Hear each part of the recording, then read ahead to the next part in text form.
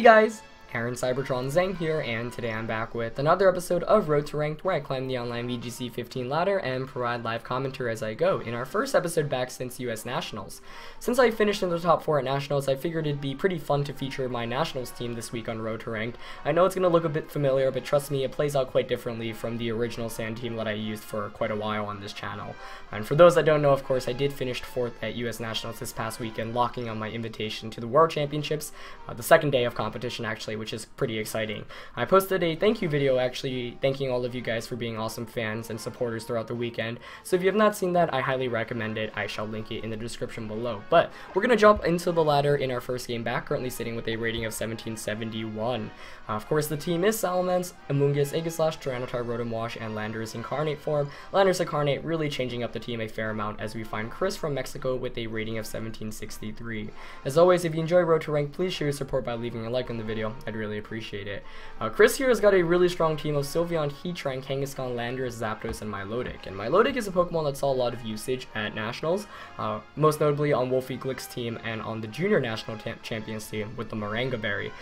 Hilariously enough, I actually tested that going into Nationals. I was considering replacing my Rotom Wash for it, but ultimately I decided Rotom with Will-O-Wisp was too important. Otherwise, a relatively standard looking team here from Chris, Tailwind support from Zapdos, Fake Out from Kangaskhan. You know, we did see a bunch of different Sylveon sets at Nationals, for example, Blake Hopper's Life Orb Helping Hand variant, and then there was Angel Miranda's Pixie Play with Calm Mind, Hidden Power, Ground, and of course here's your common choice spec Sylveon, so it's hard to really predict what's coming your way. Landorus here is actually really good because it can just knock out Heatran and my opponent's Landorus. Not sure if he's anticipating that. I don't want to carelessly lead here because leading into Milotic would cause big issues. I actually really like the Tyranitar Landorus lead here, I think, from my side. Just because it sets up the sand immediately and, you know, puts on a lot of pressure on my opponent's end. I still think Salamence is pretty good here against the Sylveon and the Kangaskhan, and Double Edge still does a ton of damage, obviously, to Milotic and even Landorus. So I'm going to go with that. For the fourth one, I'm leaning towards something that I can check the Sylveon with. You know, Amoonguss is actually pretty solid here because I can switch into Kangaskhan's Fake Outs / Double Edges / you know, fighting type attacks. But Aegislash here obviously a bit better for damage output. So the question is, do I want damage or do I want something that can Spore?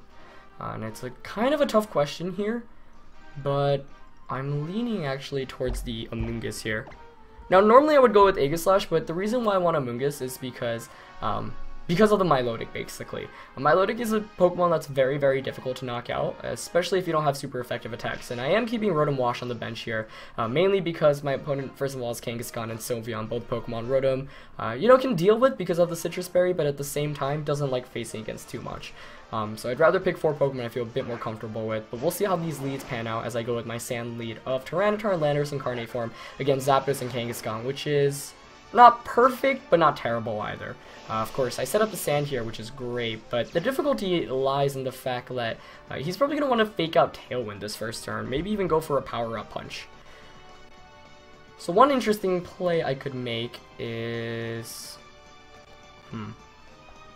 No, you'll see one of the issues with this team is actually I don't have, you know, when I bring Landorus, Salamence, and Amoonguss, the resistance to ice isn't fantastic. But, you know, I do want to switch in here if I can. I would probably Fake Out Tyranitar here and Hidden Power Ice / Tailwind. So I think I'm going to predict the Fake Out onto a Tyranitar slot, switch into Amoonguss, and I'm going to actually just go for a Earth Power onto Kangaskhan. Let's see if we can knock out Kangaskhan immediately. I think it's highly unlikely my opponent fakes out the Landorus slot here, so I'm risking the fact like he might Tailwind or he's going to Hidden Power Ice, but I think he's going to Hidden Power Ice. But wow, excellent read there. He switched out Kangaskhan into Landorus. Fantastic play on my opponent's end there. Definitely was not anticipating that, but it makes a lot of sense because you get the Intimidate off against both my attackers. So the question here is, does Zapdos go for a Tailwind as I whiff my Earth Power? He does go straight for the Hidden Power, which makes me look very silly. That should be able to pick up the knockout onto my Landorus, as it does. So wow, fantastic turn on my opponent's end, and things are looking really bad for me right from the start as Zapdos reveals the Life Orb, not an item you see on Zapdos every day. So that makes this match a lot more difficult to win now. but it's still possible. You know, there were a lot of games where I actually lost Landorus Eye carelessly like that, and that's why I would like best of 3 play, because you'd be able to figure out ways to come back, though this one does look a bit more difficult to deal with. However, I do get the Salamence in for free, getting the Intimidate off. I think here I'm just going to go straight for the Spore onto Zapdos, Mega Evolve, and Protect. Worst case, Zapdos gets a Tailwind up, but Landorus is in a pretty precarious position here. He's probably going to want to U-turn out. But I don't want to risk losing another Pokemon, especially to that Life Orb Hidden Power Ice.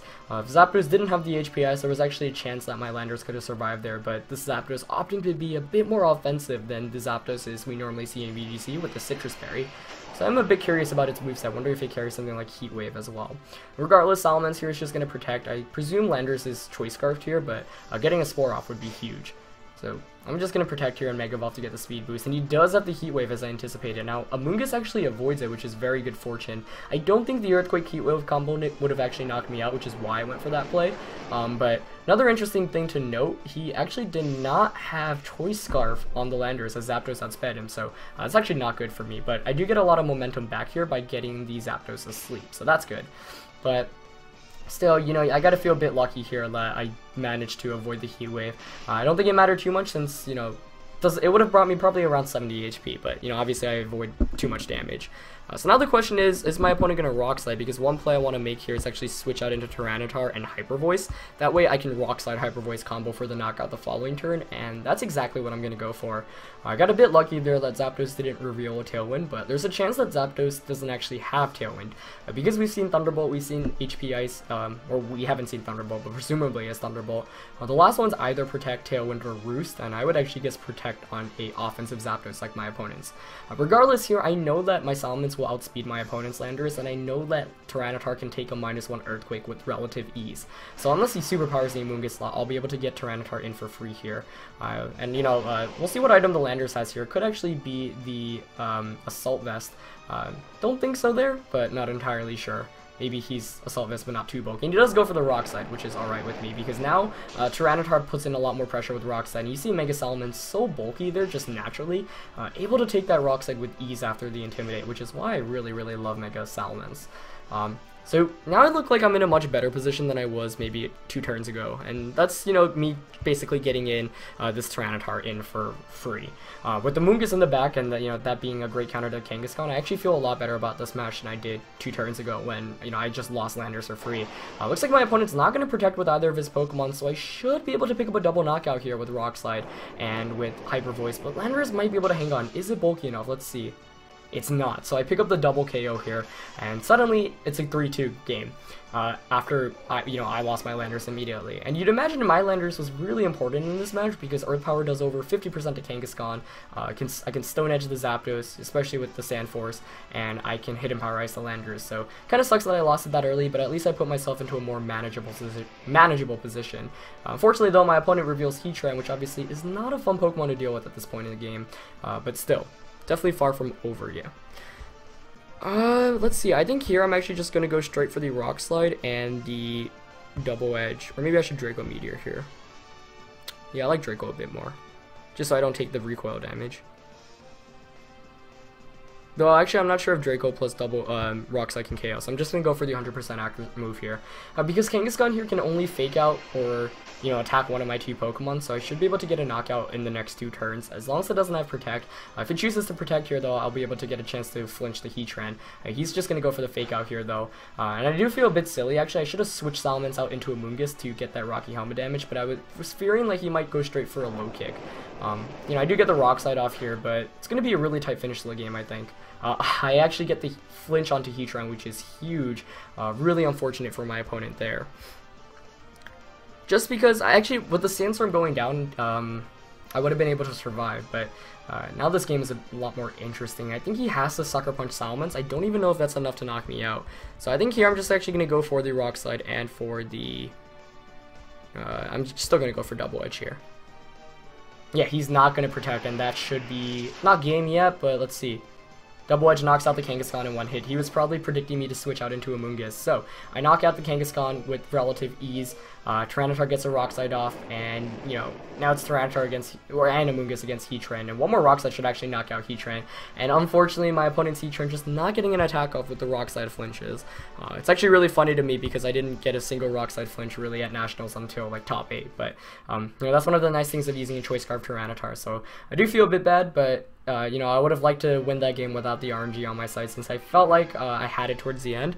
But really close game regardless, and we're going to be able to pick up a win after a really scary you know, start. And that's one of the things with this team. Even if you start down 4-3, you can still come back if you play well enough. So pretty pleased with that victory, as we're just going to jump back onto the ladder. Already actually over 1800, which is really exciting. I actually was recording a game before this episode, and unfortunately it disconnected on my opponent's end, so I got rating points from that. So that's pretty cool that we've already reached 1800, which is nice, especially with this team. We're going to find Danny from Mexico with a rating of 1731 for our next opponent of today's episode. Danny's got a bit more of a defensive team here as opposed to the offensive team we saw last time, with Venusaur, Heatran, Suicune, you know, all three of those actually part of the Apex team I used way back, and then Thunders, Landers, and Scrafties. So dual Intimidate here, Mega Venusaur as my opponent's Mega, double speed control with Thunder Wave and potential Tailwind, or maybe even Icy Wind from Suicune, and then there's Heatran. Let's see, immediately I could tell Landers loves this, you know, game in general, just because of its ability to one-hit KO Heatran and Landers once again, but, you know, can fall victim to a hidden Power Ice or an Ice Beam from either Thunders or Suicune, so I'm gonna have to watch out for that. I kind of like the Salaman's lead here, actually. His team is kind of weak against Salaman's. Yeah, I actually really like Solomon's Rotom Wash here with... Do I want Tyranitar in the back? The question here is Amoonguss worth bringing? And I'm leaning towards no here. Normally I like Amoonguss as a Kangaskhan counter. In this case, my opponent doesn't have Kangaskhan. I mean, it's Scrafty, but not as essential. Aegislash, not too bad, but I might actually go Tyranitar Landers as my back too. And I think that's what I'm going to go for. So I'll lock in and we'll see how this plays out. The best thing about Amoonguss with this team is it protects you from all those random HP Ices and Ice Beams. So Amoonguss, being as bulky as it is, isn't really too KO'd by even the super effective Ice type attacks. So it partners really nicely with Salamence. But in this game, I'm just going to go more with the offense here, going with Salamence and Rotom as my lead. My opponent decides to bring the Thundurus and the Landorus, and, you know, Rotom Wash loves this position. Of course, it can get swaggered, as some of you may remember, in the 2013 World Championships, or even at Nationals this past weekend when Paul Chua swaggered my Rotom, but regardless, it's fine. So it's also interesting to note my Intimidate went before his Landorus's, so there's a decent chance here that, or not a decent chance, but he's not Choice Scarf, so he could be Banded, could be Assault Vested, which makes it pretty interesting. Now I presume he's going to want a Thunder Wave Salamence. This first turn I'm just going to protect here. He could also make a really smart play and double up into my Rotom slot. Actually maybe I don't want to, I think I should switch out Salamence. Yeah.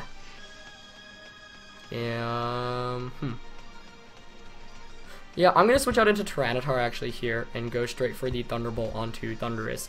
So knowing that his Landorus isn't Choice Scarf means that my Landorus will be able to hit and Power Ice him. So I want to make sure like he can't Thunder Wave anything more than the Tyranitar here, because I want my Landorus Incarnate form, you know, not to avoid a hidden Power Ice. I want my Salamence to avoid a Thunder Wave. He actually does predict me to go for the Protect here, so he goes for a Thunderbolt onto Rotom. That does a lot of damage. Turns out he's actually the Life Orb variant, which makes a lot of sense. So makes this game a lot more difficult to win. What does Landorus go for here? He's going to go for the Rock Slide, just going for the flinch right away, saying, you know what, I'm predicting your Salamence to protect. I'm going to try to prevent your Rotom from attacking. Fortunately, it doesn't get it, though, so I do get the Thunderbolt off against Thundurus, and now a Rock Slide will knock it out. So, decent turn for me there, but I'm wondering if his Life Orb Thundurus here is carrying Thunder Wave, because he could Thunder Wave my Tyranitar. That would not be pleasant. Yeah, unfortunately, his Thundurus also outspeeds my Landorus, so I'm actually, yeah, my Landorus Incarnate, so I'm just going to actually try to knock out his Thundurus here. He might protect, but then I could burn the Landorus with the Will-O-Wisp here. So we'll see what happens. I also obviously have the flinch chance in my favor since my Tyranitar is currently the fastest Pokemon on the field. It's weird when you say that just because Tyranitar is such a slow Pokemon, but with the Choice Scarf you can see how big of an offensive threat it is to the majority of the format. So you know, that Thundurus, obviously being as feral as it is, might carry Protect. He actually opts to switch out, which is a really clever play. I think Scrafty might be coming in here, but it's actually going to be Venusaur, which I'm more than okay with, because any free damage against Venusaur is good damage.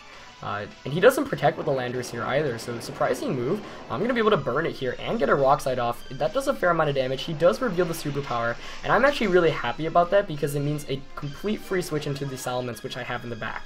And I get to burn the Landorus as long as Will-O-Wisp connects here, so even though I lose Tyranitar there, that turn ends up working a lot, I'd say, in my favor.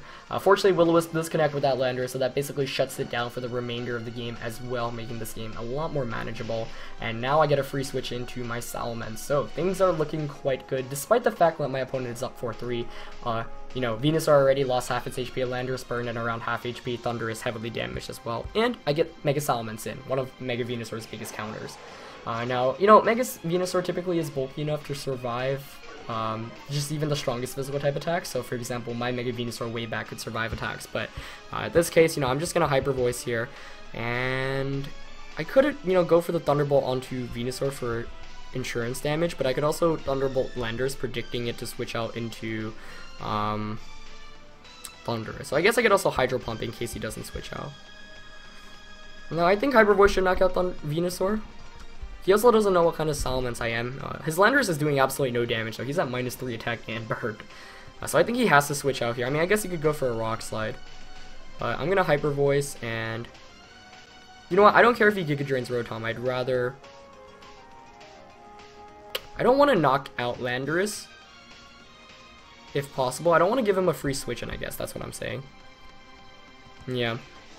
So I'll Hyper Voice, and I'll just Thunderbolt the Landorus slot. You know, if he doesn't switch out, that's fine. He does switch out, which is perfect. I am really going to be able to punish the switch in. Hopefully seeing the Thunderous here. Actually, it's Suicune, which is even better for me because I did go for the super effective Thunderbolt. So, you know, that's one of the cases where I figured it'd be relatively safe to go for the Thunderbolt onto that slot. You know, even if I didn't, Landorus is at -3 attack, or -2 attack. Yeah, -3 attack because of the superpower, 2 intimidates, and the burn literally would not do any damage. So we'll see whether Venusaur protects or not. If he does not protect, this is actually going to just be impossible for him. Not impossible, but very, very difficult for him to win. And if he, you know, does go for an attack, I'm not sure if he'll be able to survive Hyper Voice. He actually does go for the protect, so this Suicune's going to be taking a Hyper Voice Thunderbolt, and then I can just Hyper Voice Thunderbolt once again the following turn. So, you know, Thunderbolting the Suicune slot, fortunately, really paying off here. Let's see how much damage it does. Should bring it around under half. Yeah, it actually gets a Paralysis as well, which is pretty good fortune here. Does it have the Citrus Berry? It does. You know, which makes sense. Probably the most common item you see on Suicunes. So, things are looking very, very good for me right now, as all his Pokemon are heavily damaged. If my opponent wants to win this game, he's going to have to rely on that Thunderous for sure, because it outspeeds my Rotom and my Landorus Incarnate form. But the nice thing here is I can just Hyper Voice with my Salamence. And Venusaur, you know, has to switch out here, otherwise he's going to get knocked out. So I'm just going to Hyper Voice and actually just Thunderbolt the Suicune slot. Right now, I think one way my opponent can win is setting up Tailwind and then flinching me with Landorus' Rock Slide and Venusaur getting Sludge Bombs and Giga Drains off. So I think the right play for my opponent here is to switch Venusaur into Thundurus, hope that I don't knock out the Suicune, and then if not, try to Thunder Wave my Salamence in the following turns. If he even has Thunder Wave, since we have not seen it yet. I wouldn't be surprised if he actually doesn't carry it because he is the offensive variant, but we'll see.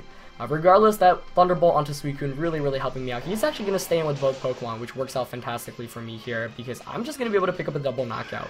And unfortunately, that was a really tricky position for my opponent to be in because, you know, what can he really do at that point in the game?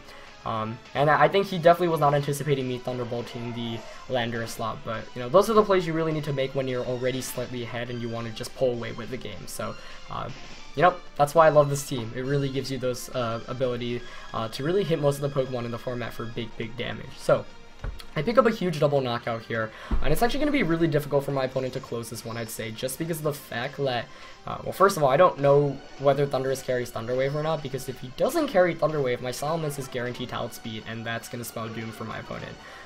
Landorus here, however, does get the Intimidate off against both my Pokemon, obviously helping him out. And he's burned, you know, so I'm just going to go for the Draco Meteor onto the Thundurus and the... I'm actually going to double target Thundurus here because I know my Landorus Incarnate form wins the game in the back. He doesn't protect with either Pokemon, that's fine, so that's going to be a win for me here because Landorus Eye in the back has Hidden Power Ice as Draco connects with Thundurus. And now the reason why I doubled on Thundurus is I know that if your Thundurus protects, Rock Slide's not doing very much damage to either of my Pokemon. You're not going to be able to knock me out here, as you see here. He is going to go for the Rock Slide. Even with Sandstorm damage, that's not going to be able enough to knock out Rotom, so that's why I made the safest play possible.